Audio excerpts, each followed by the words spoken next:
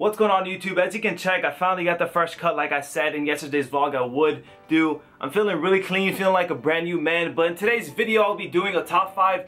Well, not top 5, that I got confused with my other video. But I'm going to be doing a world's prediction and talking a little bit about, you know, a pre-vlog about the event, kind of talking about my team, about TK, Team Caliber, how our practice has been going and all that stuff. Gonna go in depth. So a lot of you guys know our pool consists of Optic, XGN, Infused, and us, plus the open bracket team, which I have no idea what's gonna be. And our team, our pool is pretty much, you know, the two strongest team is us and Optic. Obviously, you never want to count out Infused. You know, you think Infused is a pretty good team. I don't think they have the same squad, but we played them at Gfinity like 2 months ago, and I think we lost to them. So did TK. So even though they have a different squad, you never want to count out European teams anymore. Like this late in the game, and especially the way they've been playing, I feel like they've just evolved. Like European players, teams are getting so much better. It's insane.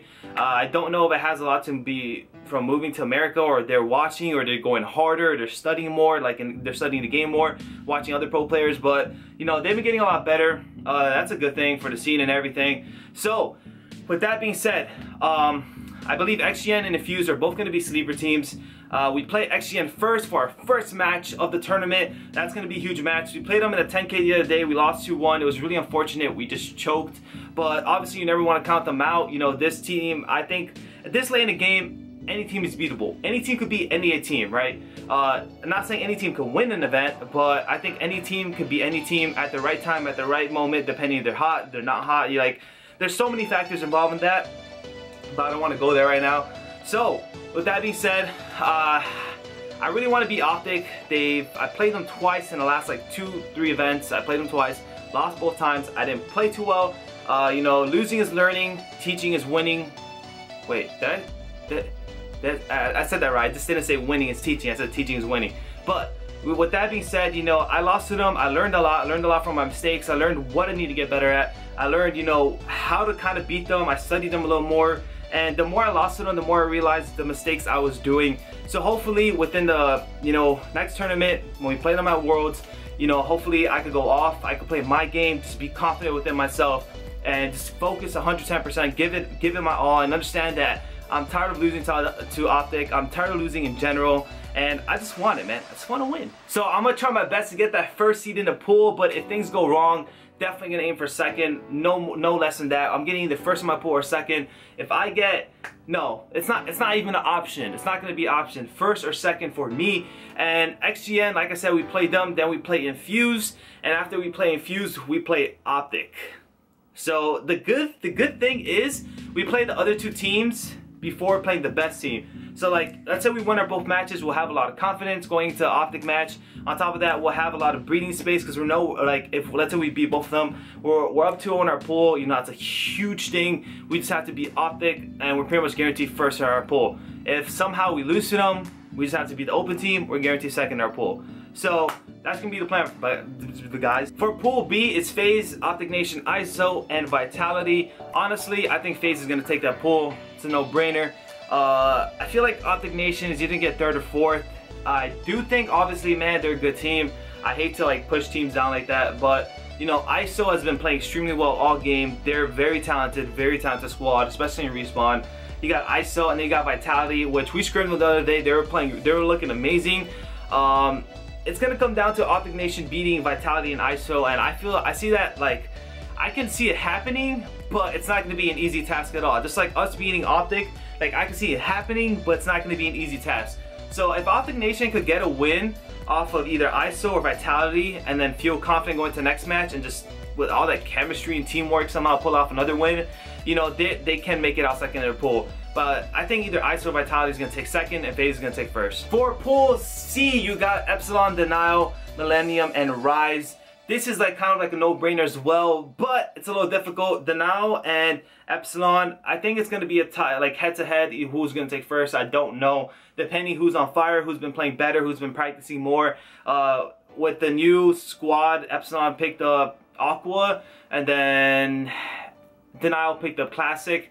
So they both have 2 new players. It's just gonna all depend on who's playing better that day. You know, who's been practicing more, who's been practicing, and who's been putting the time to like get better as a team. So depending on that, You know, I believe one of those are going to take first, the other team's going to take second. And then Rise and Millennium, I can see Rise somehow upsetting either Epsilon or Denial. Maybe Denial, I don't know about Epsilon.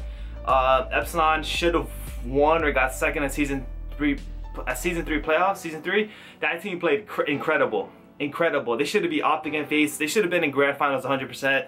They just choked really, really bad. But other than that, like, even though they did change a player, I definitely see one of those two getting either first or second. And then Rise might get third in Millennium. I have no idea who they are. I know they're a European team. I have no idea who's on that roster, so I can't say. But yeah, either Denial or Epsilon first, second. Pool D, we're gonna have Elevate, Envy, Orbit, and Citadel. These team is kind of like the same as Pool C. I think either Elevate or Envy are gonna take first, second, unless somehow Orbit doesn't upset. I don't know who's on Citadel once again, so I can't tell you what I believe in that. But it's really hard, man. Elevate, you know, with a new addition with Octane and replace the Classic, which is more of an AR player, I think they might be a little better. But like I said, I don't know what's gonna happen. I haven't been watching Elevate or Envy Scrim. You know, I haven't had time. I've just been watching either Optic or FaZe or anyone else. So I can't tell you guys, in my opinion, who's gonna get first. I can only tell you, you know, either first or second. One of those two, depending on who's hot, who's been practicing more, because I haven't been watching, who's been playing better, is gonna take first, second. Orbit, unless somehow they pull an upset, they could take second, at least second in the pool. I don't see them getting first. Sorry, guys. So yeah, guys, that's it for my prediction for the pools. Like I said, I want to talk a little bit about our squad before I go. We've been playing a lot. We've been practicing. We've been putting in the time. We've been fixing our mistakes. But once you fix mistakes, you realize that there's more mistakes. And once you fix those mistakes, little mistakes start popping up. So it hasn't been easy. You know, it's been stressful. It's been a stressful ass 3 weeks.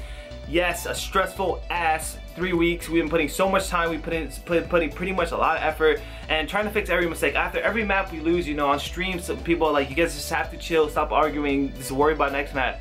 But a lot of you guys don't understand that we're not arguing. Like, we kind of are, but we're conversating. We're having a debate. Like, we're trying to fix our mistakes. Like, it's not even arguing like we're being really aggressive, we're like we want to kill each other. It's arguing like trying to figure out what's wrong. You know, it's what you have to do to get better. You know, you're never gonna find out your mistakes, you're never gonna improve if you don't know what's wrong in the first place. So after every map, you know, as players, we're really observant. We see what we did wrong, and then we try to fix it. We tell each other, you know, okay, I saw you did this wrong, we need to do this more, you didn't do this, you guys start doing that. And it slowly improves the team because individually, like, we start doing what's right, and when everyone's doing what's right, it all combines to like perfection. And when you have perfection, when you play the game perfect, you know, you're bound to win the map or bound to win a match. So that's something we've been doing a lot, putting a lot of time in the squad, putting on a lot of time in the team. We obviously want to all win, we all have the drive, and we've been putting a lot of time for Worlds. Unfortunately, we've been only teaming for 3 weeks, at least they've been the team of 3 for a while, so that's good. They have some chemistry there. I just joined about 3 weeks ago, but you know, these 3 weeks have been a lot of work. We have the final day today of practice, and I'm just looking forward to the practicing today, hopefully fixing the little mistakes we have left, almost to perfection. I know going to the event we're gonna have maybe a little bit of mistakes left, but nothing big anymore. Like, we have most of the things fixed already, which is a really good thing. So yeah, guys, I'm feeling really confident with the squad. TK all day.